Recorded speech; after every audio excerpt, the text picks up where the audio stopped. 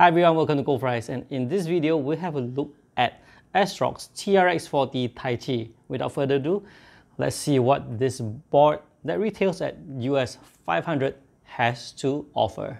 From the upper area, you'll see that it's packed with heat sinks, with the one at the topmost area being additionally cooled by 2 fan units.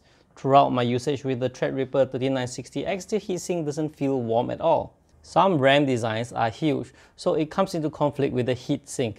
I think it would have been better if it was designed to allow some space between the RAM and the heatsink. I did chip a bit of the paint off my RAM kit. Unlike the X570 Taichi, where the cooling fan on the bottom heatsink sits right under the graphics card and has an enclosure, the one on the TRX40 has the fans and the golden cogwheel switch location and without any enclosure. The TRX40 Taichi has only 3 PCIe 16 slots, which is very unlike the X399 Taichi. If you are looking for 4 slots, then there's the TRX40 Creator, but that model has only 8-phase power design. Speaking of power design, the ASRock TRX40 Taichi features a 16-phase VRM in a 6x2 and 2x2 configuration. The Interseal ISL69247 PWM uses the Interseal ISL66178 doublers that are located at the back of the board to achieve 16-phase power design.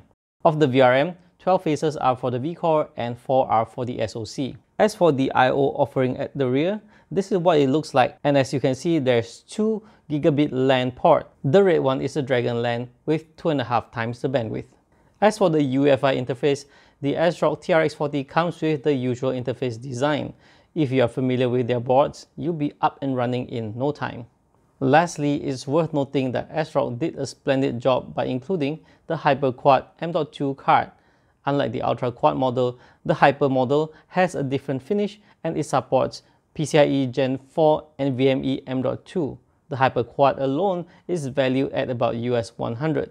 Alright, so that's it for this video at USD 500, and it comes with this HyperQuad M.2 card that retails at US 100.